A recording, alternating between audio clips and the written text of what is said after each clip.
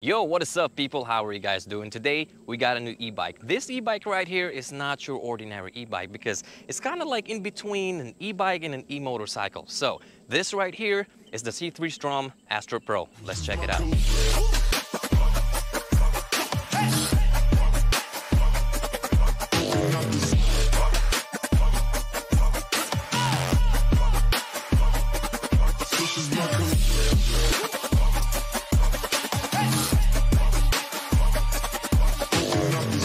So as you guys can see, this thing is not your ordinary e-bike. At first glance, it looks just like a motorcycle or an electric motorcycle, but no, this is a Class 3 e-bike. It just happens that they made the frame looks really nice and they put some motorcycle looking components over here. So let's check out the frame real quick. They did some little details here that actually looks really cool. So C3 actually stands for Class 3. You got those little things right here, and you know, it looks really cool. I like that. The frame, they kind of feathered the welds over here and over here and over here, making it look really nice. The seat, super comfy. Although it's a hardtail, the seat actually absorbs bumps. The wheels, motorcycle wheels. The tires, look at that. Fender, I think the fender is actually kind of, you know, I think they custom made this because you'll never see any fenders like this on the market. This is the first fender that I've seen that is, you know, it's being mounted like this. So I never own a motorcycle, so maybe this is a motorcycle fender too. And I really like it because it's plastic. So when you bump it, it's not gonna fold, it's not gonna bend. I mean, it might crack one day, but look at that. Check out the bike real quick. So there's actually two versions of this e-bike. So this one is the C3STROM Astro Pro, and there's another one which is called the C3STROM Astro. So it's the non-pro version. The only difference there is this one has a bigger battery. The non-pro version, you know, has a smaller battery, but still, you know, the range is still pretty amazing. So we have a 750 watt Bafang motor right here, but don't get fooled by that 750 watt because this thing can actually peak out up to 2000 watts. So there's actually two riding modes over here. Right now it's on Class 3 mode. It can go up to 28 miles an hour, you know, it will peak out up to 1200 watts. But if you unlock it to off-road mode, you can actually peak out up to 2000 watts, which is really cool. The motor can be a little loud, but I mean, that's kind of expected because you're pushing that 750 watt motor up to 32 miles per hour. Let's check out the front end real quick. And as you guys can see, look at that. That is a motorcycle headlight right there. If the bike is on, this beam right here actually illuminates, so it's really cool. Turn signal indicators on each side, and the tires is actually 20 by 4.25, so it's fatter than your, you know, normal 26 by 4 or 24 by 4. So yeah, it's a little fatter. That means you got more grip when you're cornering and everything.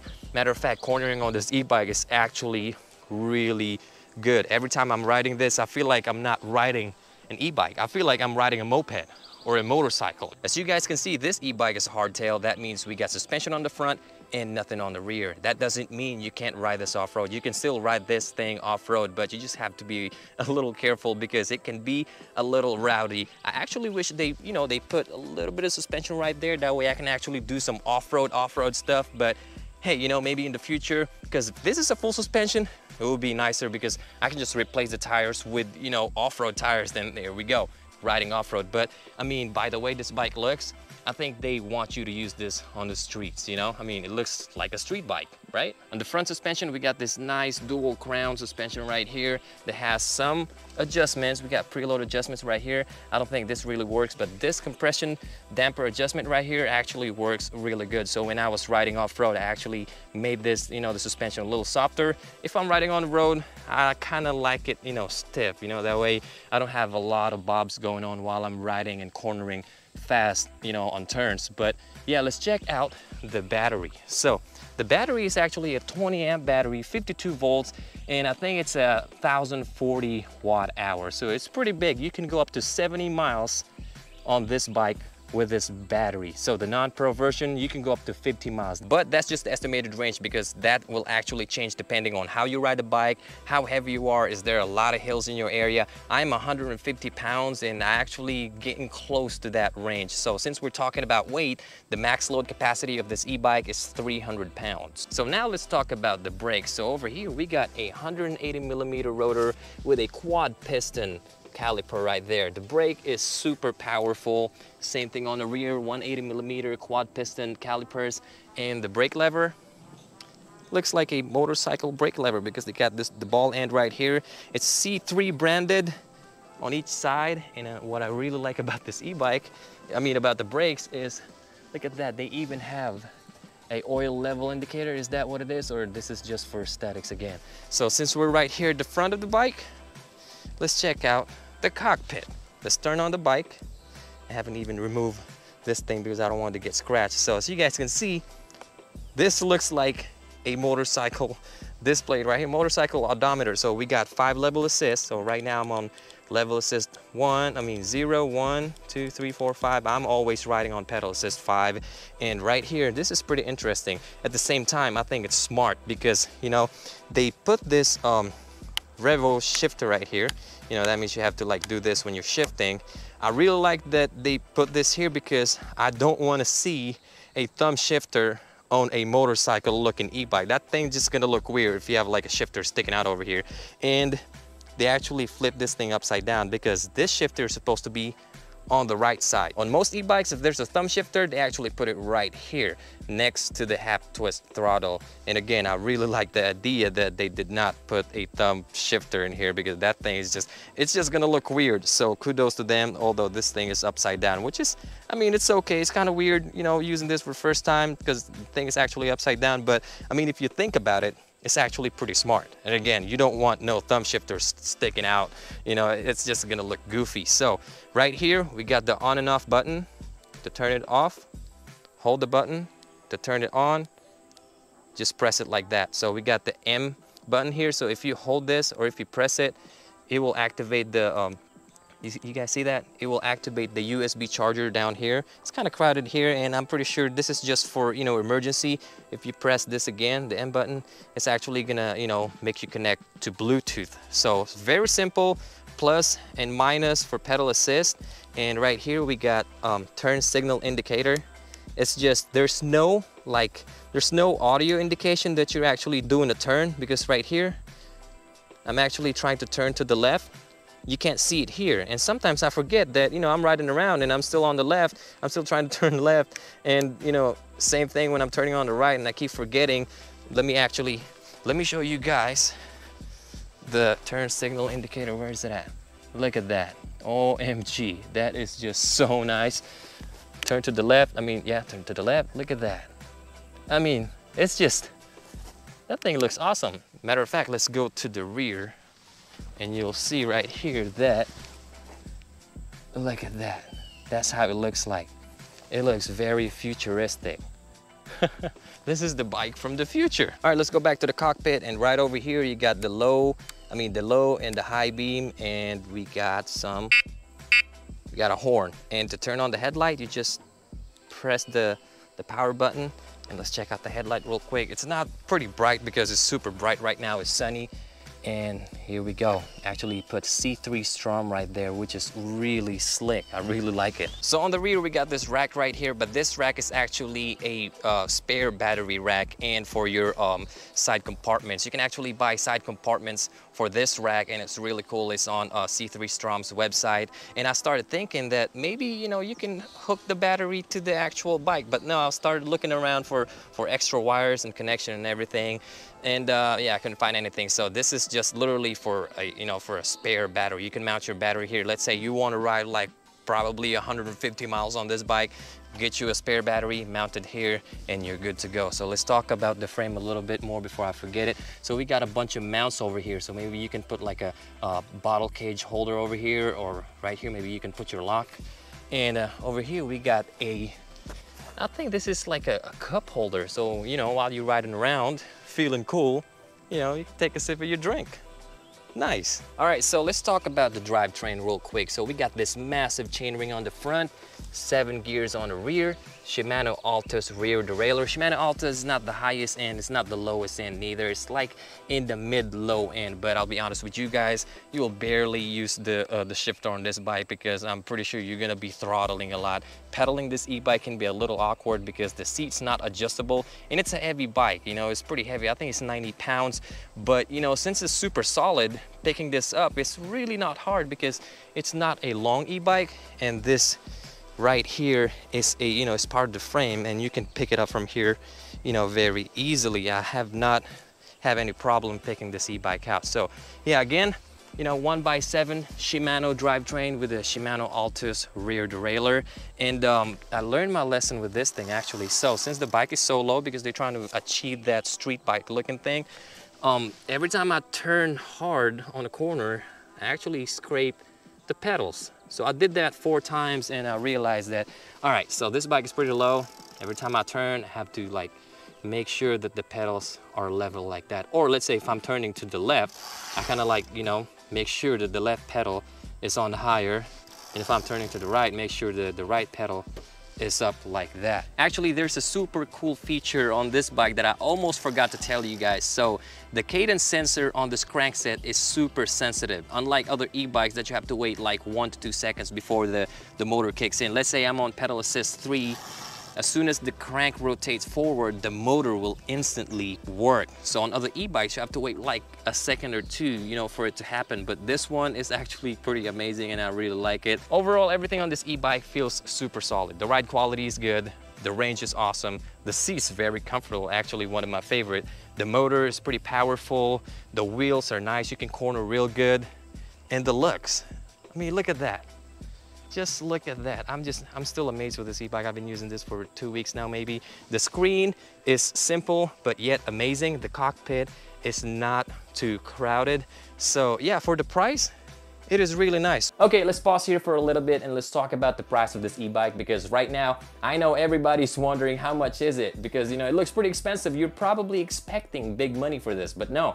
Right now, the Astro Pro is only $1,999. The non-Pro version is only $1,799. Again, the difference there is the Pro version got a bigger battery, the non-Pro version got a smaller battery, but it's the exact same thing. So I can easily say that the Astro Pro is probably the e-bike of 2022. Price, performance is up there, and I think they're pushing the limit. I don't even know how they made this happen for that price. I think it's a really good deal. So Super 73, you guys better watch out, because I got the big dog over here that might take over. So I will put the link down in the description. That way you guys can check it out.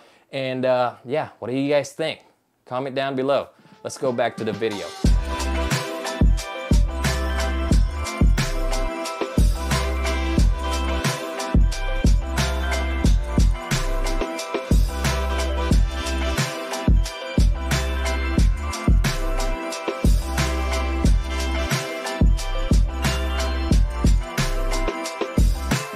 So I'm here in the trails now because, you know, I actually want to show you guys that this e-bike can actually ride off-road, although it looks like a, you know, a street bike. And I almost forgot to tell you guys that this e-bike actually comes with an app. I don't know if you guys can see that because of the glare, but if not, I will just put like a screen recording here, so you can change a lot of things here. Well, not a lot, you can change some things, and you can see a lot of information. Right now I'm connected via Bluetooth, and I can check my battery info. Right now I got 79% left, and it says my battery is good, blah blah blah.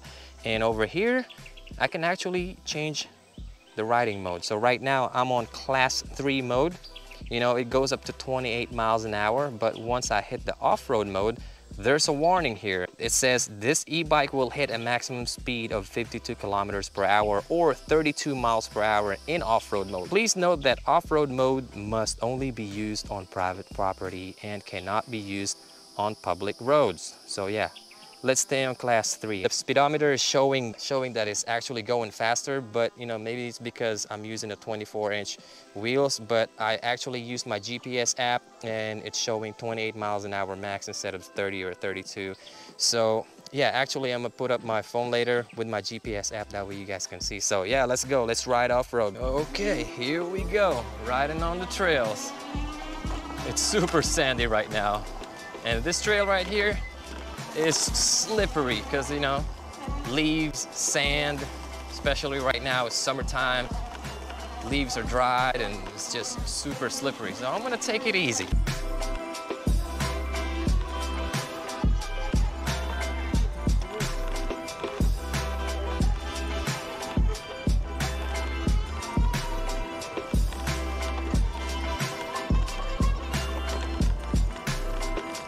All right, brake check. Oh yeah. Brakes are awesome. All right, so off-road, it's all right, you know, little bumps, it's okay, but when it gets super sandy, tires are just not able to keep up because, you know, I'm using road tires right now, so maybe if I put some off-road tires on this bike, that might be better. How you doing? Yeah, I have to stop whenever I see cyclists like that because, you know, I mean, I got a motor on my bike, they don't. So, yeah, we need to give them a little bit of respect, you know? All right, so again, off-road is okay, but when you hit a bigger bump, it can be a little, rowdy, but I mean, it can handle. Okay, I got my GPS app right here with me, and let's see how fast we can go. Just full throttle.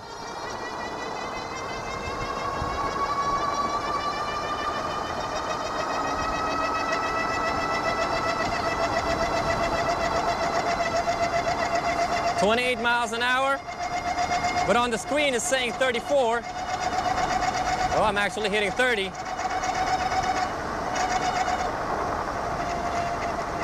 29. I got the tailwind, that's probably why it's going faster than 28 miles an hour. All right, so now let's do pedal assist speed. On pedal assist 1, I get 10 miles an hour. 11 miles an hour, 12. Pedal assist 2, I get, see how far we go here. 18 miles, 19 miles an hour, 20, 23. It's actually getting faster. What's up with that? All right, pedal assist 3. How fast we go on pedal assist 3?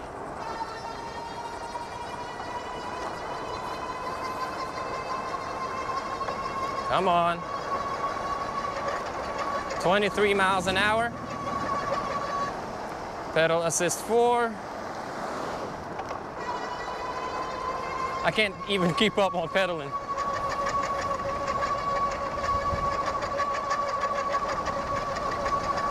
All right, what's going on there? Pedal assist 4. I don't know why it's not going over 24. Well, I got my little bike buddy. This bike looks just like his bike. It looks like a Honda Grom. All right, so let's do that again. Pedal assist 4 goes 24 miles an hour. That's the max I got. Let's do pedal assist 5. All right, pedal assist 5. What's going on here? Is my GPS bad or what? Won't go over 24. All right, on pedal assist, I can only go 24 miles an hour max. I don't know what's going on. It's too cloudy today. Maybe it's my GPS app or maybe it's the bike. But yeah, let's go full throttle. There's another Popo just past me. There's another state trooper past me. And I was expecting them to stop me because motorcycle looking thing, riding with a bike helmet, with no license plate.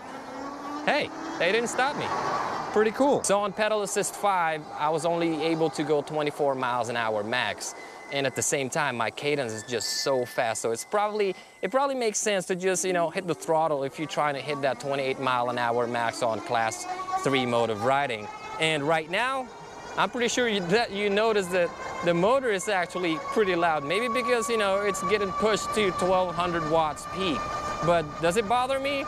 Eh, not really. Right now, the wind noise is actually louder than the motor. I can't even hear myself. That's why I'm probably screaming on this video. But let me tell you, the ride quality of this e-bike is awesome. Like, I can turn sharp on this bike without problems, you know, and I just need to pick up that other pedal when I am turning sharp corners like that.